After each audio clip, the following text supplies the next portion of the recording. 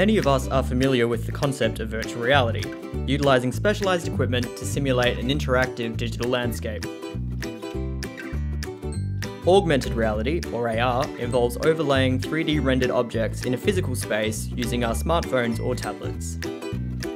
While this may seem complex, anyone can create their own unique AR filters or render products in 3D, usually for free. High fashion brand Burberry and search giant Google have teamed up to integrate AR into mobile searches for some of Burberry's most popular products. Could augmented reality be the next big thing in digital marketing? As the technology to do so becomes more accessible, there's never been a better time to find out if AR can help your business.